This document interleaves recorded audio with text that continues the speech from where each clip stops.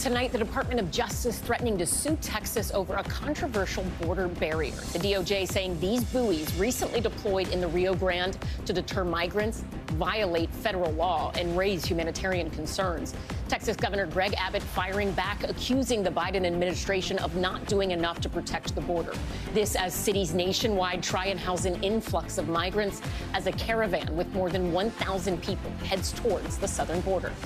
Also tonight, that oppressive and relentless heat wave. The father in Texas smashing his windshield with a tire iron to free his infant son from a hot car as temperatures hover in the triple digits. 84 million Americans under heat alerts as we head into the weekend. Our Bill Cairns is standing by.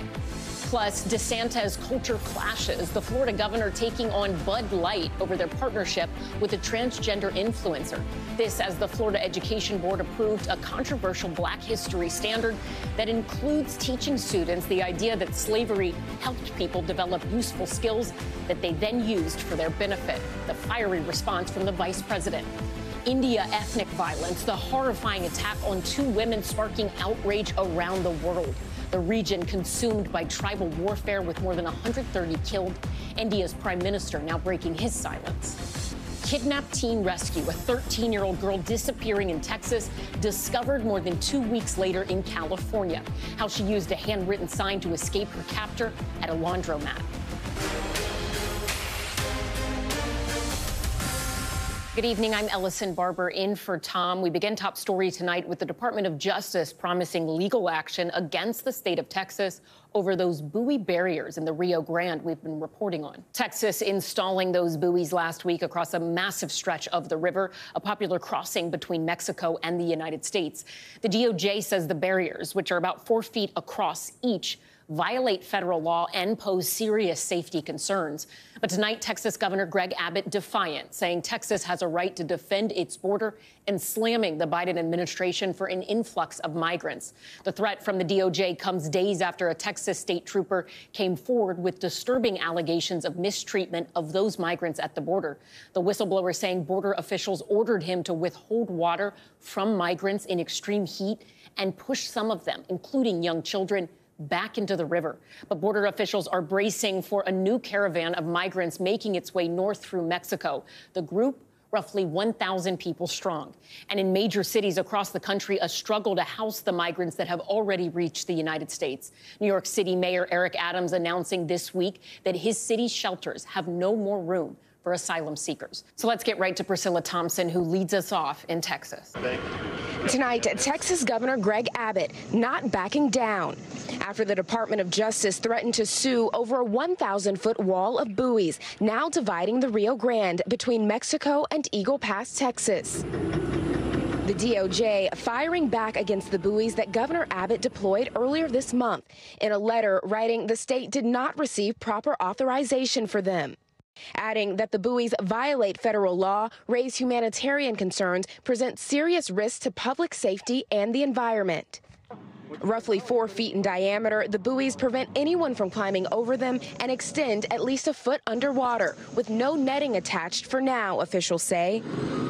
The first 1,000-foot segment costing just under $1 million.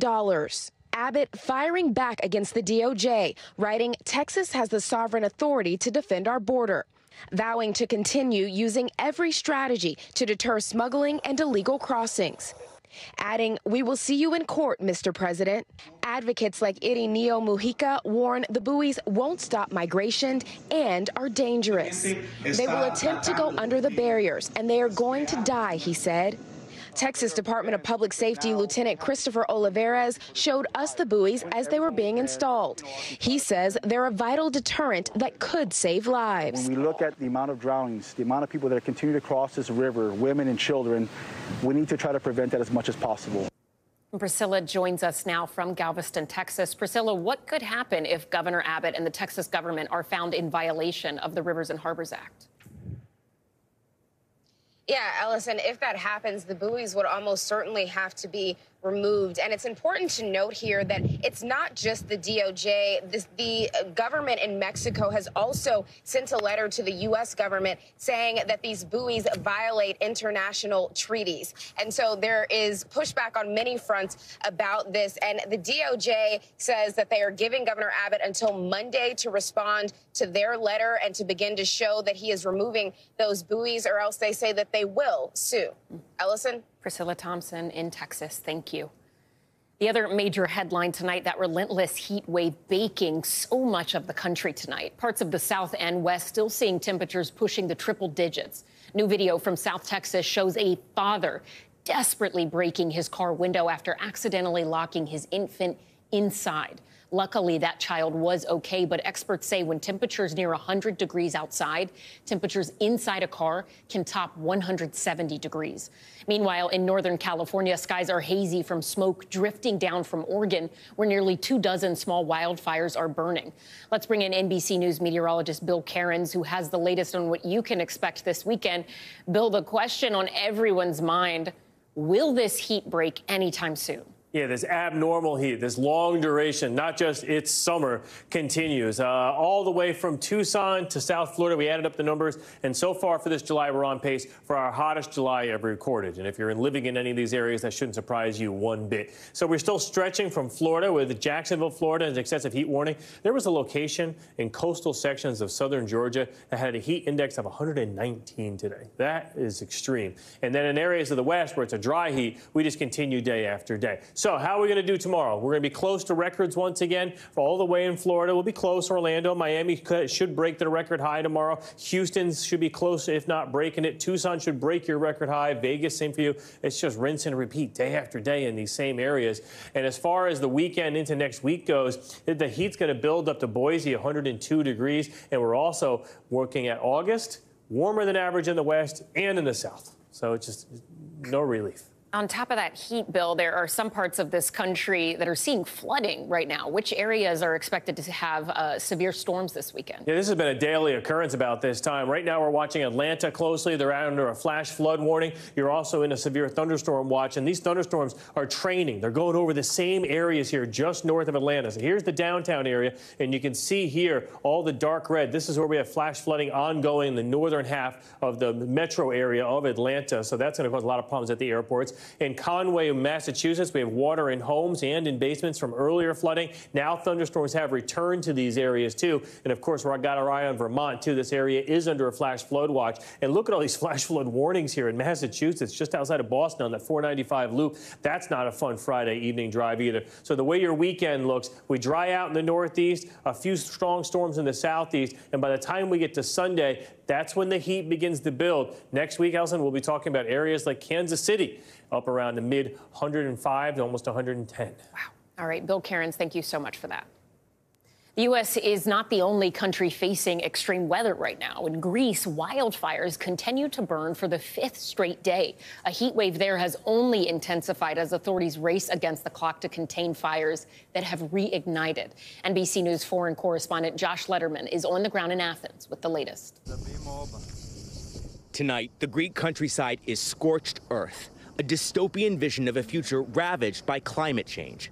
In this village west of Athens, a sea of charred black and a chemical factory burnt to a crisp. This is all that's left of this home outside of Athens after a fire ravaged this village 2 days ago. Residents here now picking up the pieces of their lives.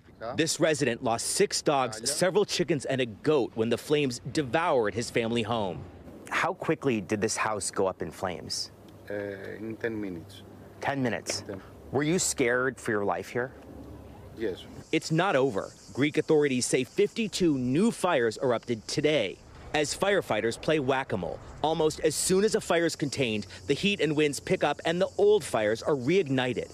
We have been watching for the last hour as firefighting helicopters like this one have been dumping water on this hot spot here in the outskirts of Athens. While Europe sizzles under some of the hottest temperatures ever recorded, the U.S. also grappling with triple-digit temps. A staggering 86 million Americans across the South and West under heat alerts tonight. Dramatic video in Texas shows the moment a father busted his windshield with a tire iron after his baby was accidentally locked in the vehicle. as the city of Miami bakes amid a 41-day streak of a 100-plus degree heat index.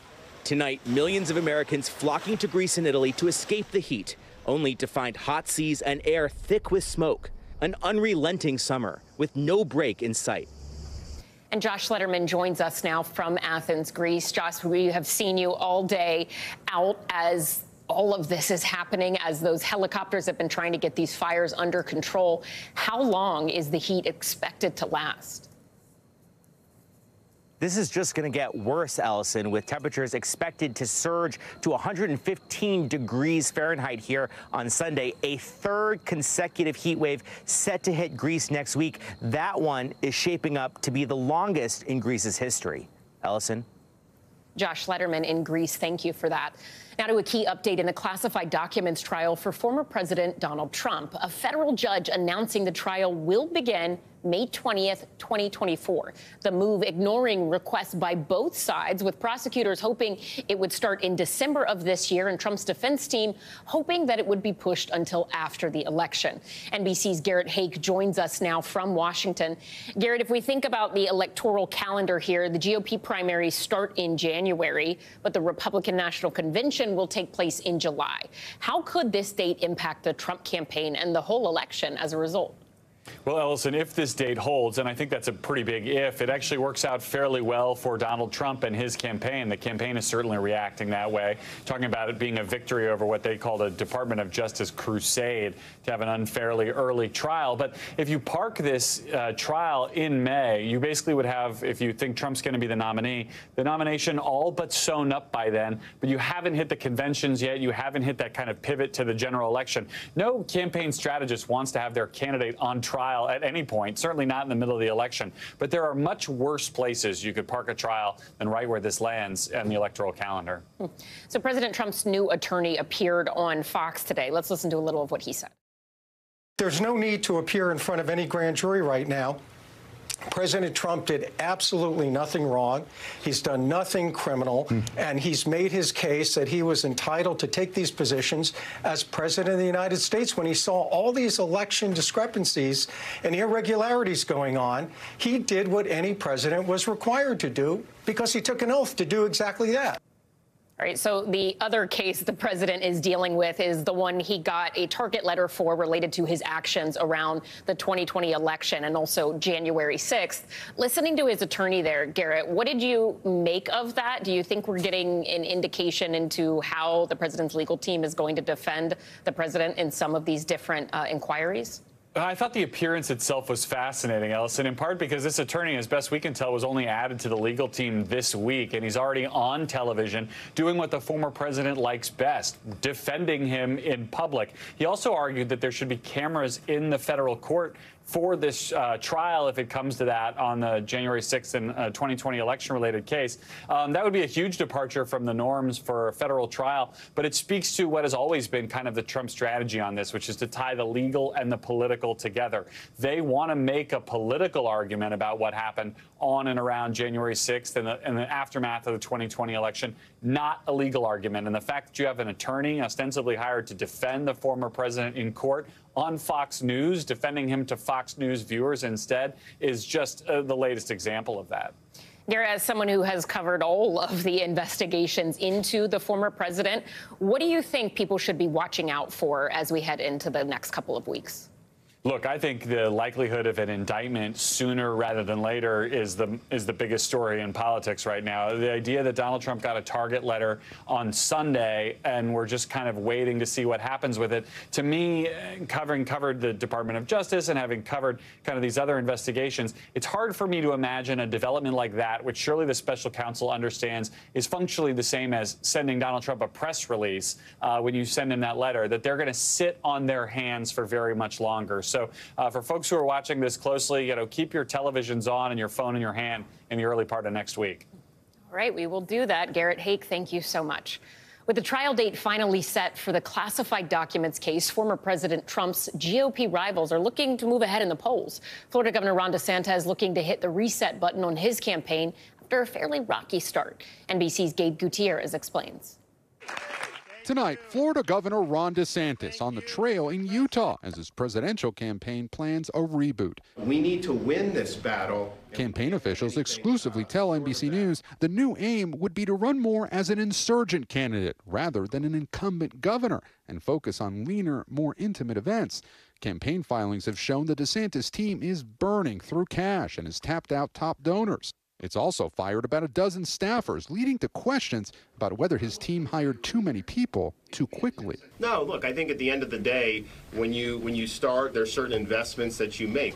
The governor is still doubling down on culture wars, launching a state inquiry into Bud Light's parent company, which Florida's pension fund had invested in. Bud Light has faced conservative backlash for briefly partnering with a transgender social media influencer. When you start pursuing a political agenda at the expense of your shareholders, that's not just impacting very wealthy people, it impacts hardworking people. Bud Light's parent company now says it takes its responsibility to our shareholders seriously. Meanwhile, in Florida today, Vice President Kamala Harris slammed the DeSantis administration over new African-American history teaching standards that require middle school students learn how slaves developed skills, which in some instances could be applied for their personal benefit.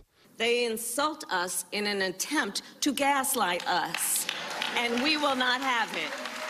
Florida's Board of Education called the changes factual and well-documented, while DeSantis is accusing Democrats of having an agenda of indoctrinating students.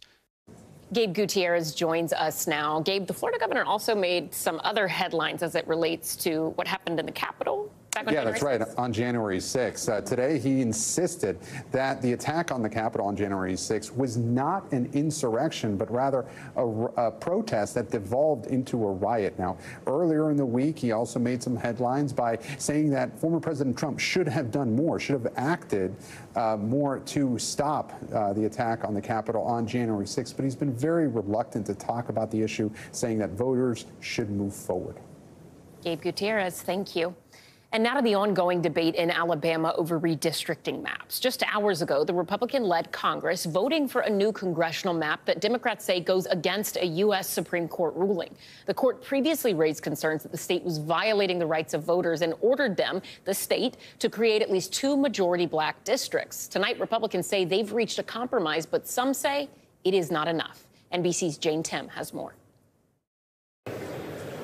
Tonight, Alabama lawmakers voting to move forward with a new congressional map after Republicans refused to include a second majority black district despite court orders. You all have basically dropped the F-bomb on the United States Supreme Court. The move comes after the U.S. Supreme Court and a federal court ruled that the state congressional map was violating black voters' rights, noting that while the state population is more than a quarter black, only 1 of 7 voting districts is predominantly black. The court ordered the state to redraw its maps to include 2 majority black seats or something quite close to it. But after a special session this week, the Republican-controlled legislature claiming they came to a compromise, maintaining a single majority black district and including a second one that's 40% black. This is what we call an opportunity district on results of the elections. If you have a candidate that's well-funded and well-organized, it is an opportunity district. Anybody can win it. Throughout the week, lawmakers considered 2 dueling maps. The House suggestion included a second district that is 42% black, while the Senate map included a district that is 38% black. But Democrats and voting rights advocates argued the map doesn't go far enough, and they say it ignores a Supreme Court ruling. They don't give all of Alabama's citizens a seat at the table for their voices to be heard. Alabama is proven to continuing to be a very racist state. This statewide battle coming with huge national implications. Republican Speaker of the House Kevin McCarthy keeping a close eye on the debate. I've talked to a few to see if they're going to do something about it. We've watched that we have a couple redistrictings out through all the places. I'd like to know where they're going to go. NBC News confirming he has talked to Alabama legislators as they drew district lines with an eye towards maintaining his House majority. All eyes are now on Alabama as dozens of other redistricting battles plays out in states across the country. Jane Tim, NBC News. Still to come tonight, kidnapped teen found. The 13-year-old found in California 2 weeks after she went missing in Texas. How she got away from her kidnapper using this handwritten note. Plus, the heart-stopping new body camera video. An officer in Michigan arriving seconds after a mother and father pulled their 2-year-old son from the bottom of their pool. How he saved that child's life. And the search for 2 men who tied a New York City couple up inside of their home. How authorities say the men tricked the couple into opening the door. Stay with us.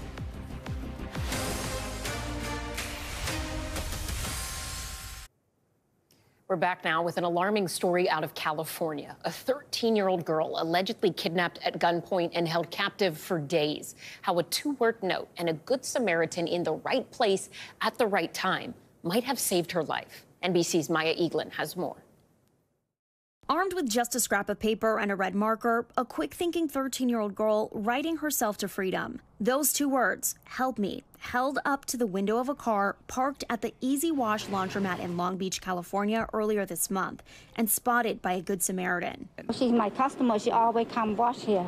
She told me that, yeah, I think there's a girl who needs help. The eagle-eyed customer immediately calling 911 as the man now accused of kidnapping that young girl did his laundry inside. The owner of that laundromat, Touch Vong, recalling the unsettling encounter. A scary face. Yeah, he looked up, down to me. I said, in my head, I said, oh, maybe something, yeah. Officers swiftly arriving on the scene, placing 61-year-old Stephen Robert Sablin under arrest. According to a criminal complaint, the harrowing ordeal began more than 1,000 miles away in San Antonio, Texas. Sablin accused of pulling up alongside the 13-year-old girl, holding a gun to her head and saying, if you don't get in the car with me, I am going to hurt you. The girl telling police the alleged kidnapper held her captive, driving her more than 1,000 miles away from her home until that fateful moment in a California parking lot. A pair of handcuffs as well as a BB gun recovered from that car, according to the complaint. Sablin, who remains in custody tonight, charged with 1 count of transportation of a minor with intent to engage in criminal sexual activity. He is due in court later this month. We've reached out to his attorney, but we haven't heard back. I'm shocked, but I'm happy because the police here are rescuing her. Tonight, relief in Long Beach that those 2 simple words and the bravery of this young girl brought that nightmare trip to an end. Maya Eaglin, NBC News. In Northern California, 2 administrators are under investigation tonight after a video surfaced of them making disturbing comments about students, including those with special needs. NBC's Bay Area reporter Jody Hernandez has more. Hey. Happy second day. We are at the Valley View Bar and Grill right here because some of our little College Park friends like to come over here and smoke and drink. This is the video that has many parents in the Mount Diablo School District reeling. 2 College Park vice principals making disparaging remarks about students, including special ed or SPED kids. And I think some of them are SPED too, but we won't ever be able to get rid of them. You know what? Not your problem. Nope. Nope, not your monkey, not your circus. It's very hurtful and very emotional. This mother of a College Park High special ed student didn't want to reveal her identity, but she says she's appalled. What was very disturbing was the fact that they're making fun of special ed children. And then another statement, which I found really offensive, was monkeys in a circus. So referring to our children are monkeys in a circus. Like in my statement that I put out today, I apologize to any parent or any student who had to witness that video. Mount Diablo Unified School District Superintendent agrees the remarks are disturbing. He says a formal investigation is underway and insists the district is 100% committed to supporting students with special needs. We're going to use this as an opportunity to, to retrain, to look at our processes and our procedures, and to continue to work on our mindset on how we work with students who may be different than what we are. One of the women in the video was recently named principal of Diablo View Middle School. This mother says she hopes the district rethinks that. With those kind of point of views and that mentality, they don't belong in an educational system where there are children who do need help. The superintendent says they take the matter very seriously. He says in cases of employee misconduct, anything from a letter of reprimand to dismissal could take place. We tried to reach out to both of the women in the video. I spoke to one on the phone who told me neither of them could comment. In Contra Costa County, I'm Jody Hernandez, NBC Bay Area News.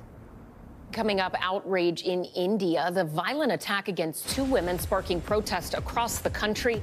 What that nation's prime minister is saying tonight as tribal warfare engulfs part of the region. Stay with us.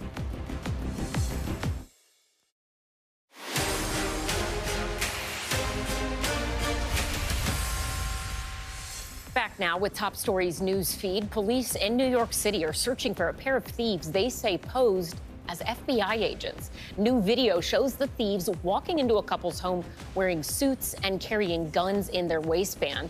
Police say the suspects tied the couple up and tased them while inside, making off with tens of thousands of dollars in luxury items. A life-saving rescue in Michigan caught on police body camera footage. Video shows an officer outside of Detroit racing to administer CPR to a 2-year-old little boy after the child was found unresponsive at the bottom of the pool. The officer then flips him over and manages to get the child breathing again. That child was taken to the hospital, but is okay. Ocean temperatures around Florida continue to remain scorching hot, and scientists are sounding the alarm. Some parts of the Atlantic Ocean at this hour measuring 97 degrees Fahrenheit. Scientists say extreme ocean temperatures like this are an immense threat to coral reefs because the coral can bleach, eventually killing it. And President Biden has chosen Admiral Lisa Franchetti to lead the U.S. Navy. If confirmed, Franchetti would also become the first woman to be a U.S. military service chief. She's currently the Vice President of Navy Operations. The president's decision goes against the recommendation of his Pentagon chief. Turning now to the latest on the war in Ukraine. The cluster munitions that the U.S. sent over last week have already been used on the battlefield, and according to U.S. officials, they are having an impact. Meanwhile, Ukraine says Russia launched almost 70 missiles and dozens of attack drones this week, primarily launching them from ships in the Black Sea. This after Russia pulled out of an agreement allowing ships carrying grain to sail past its blockade in the Black Sea, a decision the UN says could ultimately lead to a global food crisis. Now let's bring in Lieutenant Colonel Daniel Davis. He is a senior fellow and military expert at Defense Priorities. Good evening. Thank you so much for being with us. Let's start with the news on cluster munitions. These are incredibly controversial munitions banned by a lot of countries, but the U.S. made the decision to send them to Ukraine with a bit of agreement in terms of how and where they would be used. What do you make of the White House saying that these are being used and they are actually having an impact? Well, they're definitely going to have an impact. I actually, when I was on active duty, in fact, I fought in Desert Storm in the 1990s and used these weapons. These they called them DPICM, for dual purpose improved conventional munitions, where it has 88. Well, that really that round you see on the screen there, it has 88 bomblets inside of it that it will go over the target, drop it on there. Some of those bomblets blow up in the air and shoot shrapnel down on black-skinned vehicles or people. The other ones hit the ground and send a shape charge down to potentially take out tanks. So that's much more than you'll get from a single impact of a 155 millimeter shell that they have been using. The problem is that it's also spread out over a large area, and it takes a lot more of them to have a lot of damage. So it's very powerful, but only if used in combination with other offensive operations in coordination and in sufficient numbers. The U.S. said they made the decision to send these munitions in part because it was a way to give ammunition, but ammunition that would go further than kind of the one-for-one situation they were having before. But there are often a lot of civilian casualties associated with cluster munitions. There's always the risk that they don't all go off. And then you have a situation where kids can pick them up, not knowing what they are, and they can really harm people. Do you think the U.S. made the right decision sending them? Yeah, you know, when you get into a war, a lot of things that you might prefer to do get set aside because of necessity. And in this particular situation, too, there's a couple of things at play. Number one, we don't have enough of the regular conventional shells to send. We've almost given more than we should already to deplete our own resources, and there's not enough on the Ukraine side. So this is what we have handy and what we're going to use. The Ukraine side on there, for their part, where these are going to be used, have said, look, there's already millions of mines already on the ground, and this is something we'll have to deal with later. But in their view, they can't do with the insufficient quantities because it might help them lose the war. And that's something that they're just not willing to do, and the risk they're willing to take. And only the people on the ground really can make that call. Let's talk about what we're seeing since Russia has left the grain deal. There are reports that about 60,000 tons of grain was destroyed in an attack launched by Russia in ports in Odessa. There are also reports that Russia has said it plans to consider all vessels sailing toward Ukrainian ports on the Black Sea as military cargo. The White House warning about the possibility of Russia targeting civilian ships in this area. Where do things go from here? Yeah, like everything else here, this has got to be viewed in context. And in the context, Russia has been saying adamantly since May, when this was last the grain deal was last extended up until this July here, that look, if the West will meet the conditions that they agreed to earlier, which is that they want ammonia pipeline opened up, they want their agricultural banks back on the SWIFT situation, and limited sanctions relief on the agricultural sector. Apparently, the West has agreed to this, but they haven't done it. And so the West said then, or the Russians said, then we're also going to pull out of the grain deal. In terms of the attack on the ports, Russia is stepping it up, and they are definitely escalating the situation by saying, if you're not going to do the grain deal, if we can't benefit, then you're not going to either. They've knocked out a lot of those port facilities. In terms of the last point you mentioned there about Russia saying that they would consider anything military that was going into Ukraine, hours later made the same statement. So both sides have claimed that they could potentially hit civilian ships going in either direction. And all of those things are, concern to us, because anything that could potentially escalate this war is bad for everybody involved. And I think this is a very concerning situation. Lieutenant Colonel Daniel Davis, thank you so much for that important context. We appreciate it. Thanks, We move on now to the growing anger in India, where a deeply disturbing video showing the shocking treatment of 2 tribal women at the hands of a mob has ignited nationwide protests. The incident, part of a growing conflict between 2 feuding ethnic groups. A warning tonight, some of the details may be difficult to hear. Tonight, outrage across India as distressing video appearing to show the brutal treatment of 2 women catapults a bitter ethnic feud into the national spotlight. These screenshots taken from a cell phone video showing 2 women paraded naked through the streets in the Manipur region of India by people police describe as unknown armed miscreants. Out of respect for the women, we are not showing that video in full, but it was allegedly taken in May, moments before they were sexually assaulted. One of the victims told the Associated Press, quote, "They forced us to remove our clothes and said we will be killed if we do not do as told. They abused us. They touched us everywhere." The violence depicted, emblematic of the near civil war in a region that has seen villages rampaged and homes torched to the ground by mobs. More than 130 people have been killed and tens of thousands displaced since May. A bloody battle between the Kuki people, a tribal group that lives in the hills, and the Métis, the majority group that recently demanded special tribal status, which would allow them to buy land in those hills and strengthen their influence in government. Militias on both sides taking up arms to defend what they believe is their homeland. Of course, we're scared. Who's not afraid of that? We all are afraid of dying. But when there is no option, what do we have? What option do we have? The women in the video belong to the Kukizo community and were attacked by a mob of Métis men, according to the Indigenous Tribal Leaders Forum. Today, they are said to be safe in a refugee camp. मेरा हृदय पीड़ा से भरा हुआ है, क्रोध से भरा हुआ है.